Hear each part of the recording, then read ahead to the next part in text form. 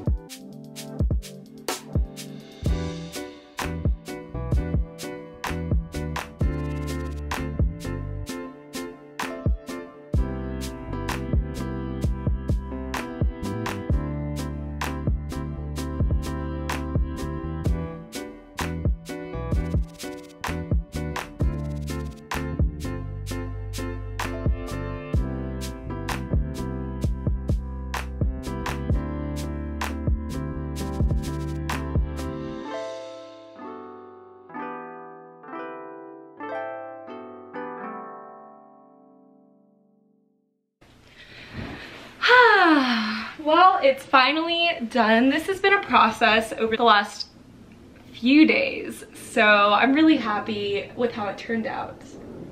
And I hope you guys enjoyed this video. This is my new reading nook. We have a blanket, we have prints, we have pretty lights, and we have candles and a coaster for tea. So I really like how this turned out. Whenever I move, this was kind of just like a test run almost, so that when I do it again, I know exactly how to do it in the new house, and I'm excited about that.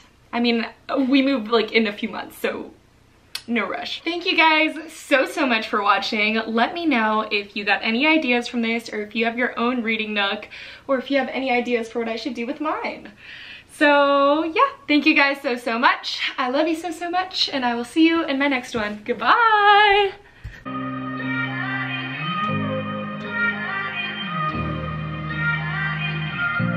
We're beautiful creatures.